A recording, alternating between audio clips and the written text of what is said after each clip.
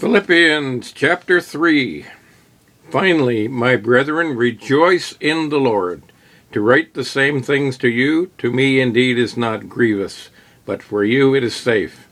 Beware of dogs, beware of evil workers, beware of the concision, for we are the circumcision which worship God in the Spirit and rejoice in Christ Jesus and have no confidence in the flesh.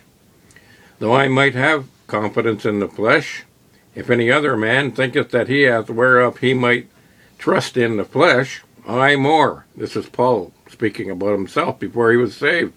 He was a Pharisee of the Pharisees. And he says, verse 4, though I might also have confidence in the flesh, if any other man thinketh he hath whereof he might trust in the flesh, I more, circumcised the 8th day, of the stock of Israel, of the tribe of Benjamin and Hebrew, of the Hebrews, as touching the law, a Pharisee, concerning zeal, persecuting the church, touching the righteousness which is in the law, blameless. But what things were gain to me, those I counted loss for Christ.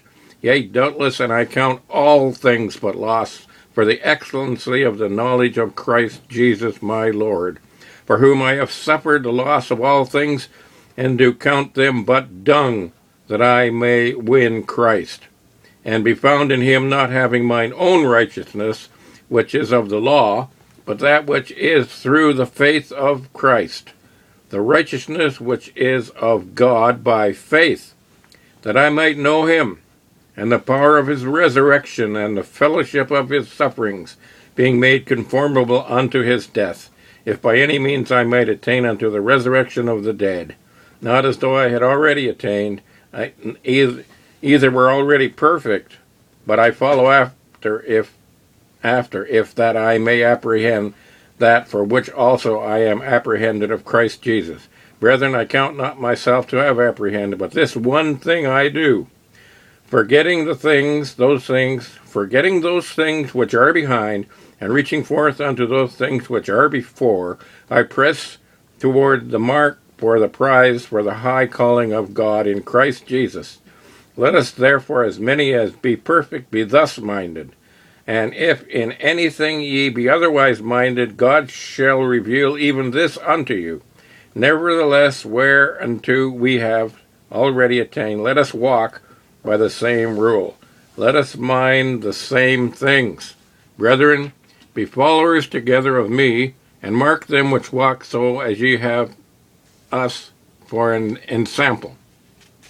For many walk, of whom I have told you often, and now tell you even weeping, that they are the enemies of the cross of Christ, whose end is destruction, whose God is their belly, and whose glory is in their shame, who mind earthly things. Can you think of any TV preachers that are in it for the money? They're out there, all kinds of them. And women preachers, they're not even supposed to be women preachers. They're supposed to be silent in the church. Can we not get any discernment in this age we're living in? And verse 20, for our conversation is in heaven, from whence also we look for the Savior and the Lord Jesus Christ, who shall change our vile body, that it may be fashioned like unto his glorious body, according to the working whereby he is able even to subdue all things unto himself. And there we have Philippians chapter 3. Paul speaks of those who are earthly minded, and he speaks of those here that are, our conversation is in heaven, not on the earth. Okay? And there we have Philippians chapter 3.